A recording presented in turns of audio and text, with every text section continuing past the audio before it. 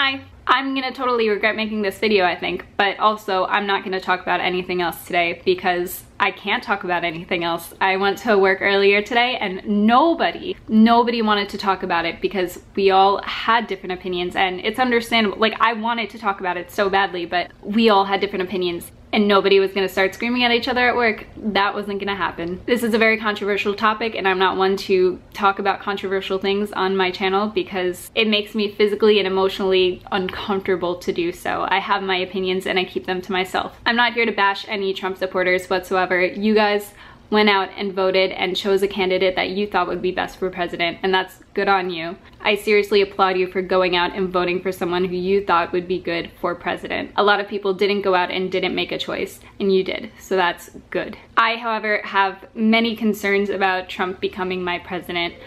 Saying it just makes me sad. So I just wanted to voice my concerns, let you guys know what they are in case some of you feel the same way, just so you know that you're not alone in this. And that's literally all I'm here to do. I'm just gonna voice some concerns. Here we go.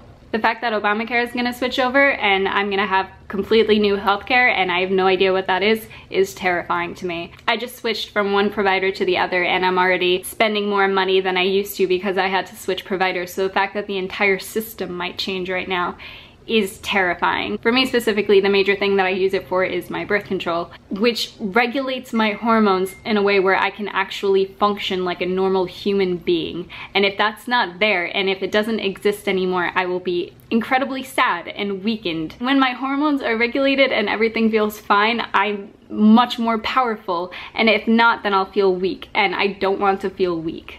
I don't want that just taken away from me. And other people have more scary things to worry about. That isn't birth control. That's actually like life-threatening things that they need their medication for that might change. And it's scary not knowing what that change will be. Another thing that I'm really terrified for as a woman is I'm scared that cases like Brock Turner's, which already wasn't taken seriously, 3 months in jail, I'm scared that it's not going to be taken at all. I'm scared that these people aren't going to go to jail. I'm scared that these cases won't even be taken to court. Because if Donald Trump talks the way that he does, it makes it okay for other people to talk the way that they do. When I go to parties with my friends, I tend to fall asleep early, and we have a system where I'm not allowed to go to bed by myself.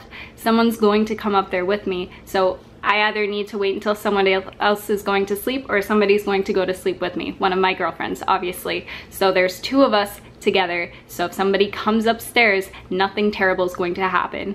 And that's such a common practice for people to have. And that's so sad that people have to worry about someone coming in while they're sleeping and having to worry about sexual abuse while being unconscious. And that's such a common practice, and it's not going to be taken seriously.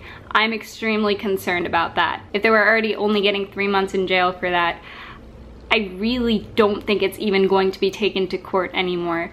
That's something that concerns me greatly. I don't think I'm going to see equal pay in my lifetime at this point. And yes, I know it's only 4 years, but I'm not comfortable with backtracking. I don't see equal pay being one of Trump's concerns at all, and it's real.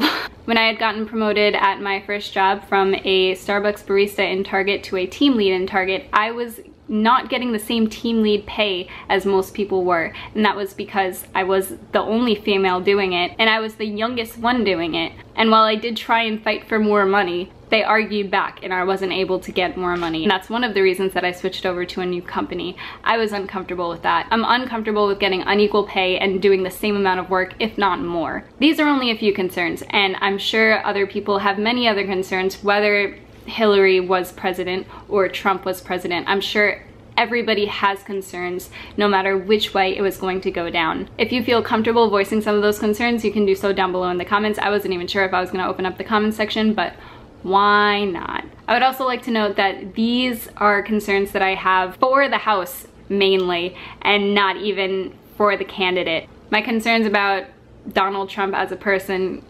totally different thing. This is mainly just talking about the Republican House and not having a Democratic Party present in the White House. Also, I'm speaking as a person of privilege, and I'm completely and utterly aware of my privilege right now, being a white female. It is going to be harder for females, but it's going to be much harder for females of color who are also within the LGBTQ community. And I'm so sorry to all of my friends who have to go through much harder hardships than I'm going to have to go through.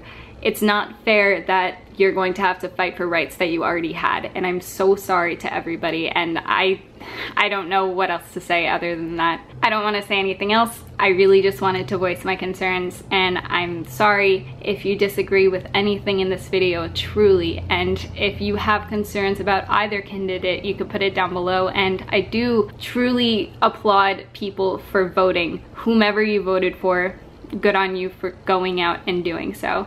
I'm sorry that these were extremely heavy topics. I'll see you tomorrow, and hopefully things will be lighter. I just needed to get things out because nobody in real life is talking about it. It's making me sad. I don't want to go everywhere and just be quiet meanwhile I'm unhappy. I don't want to be quiet while I'm unhappy. I want to voice things. So that's what I'm doing. Bye.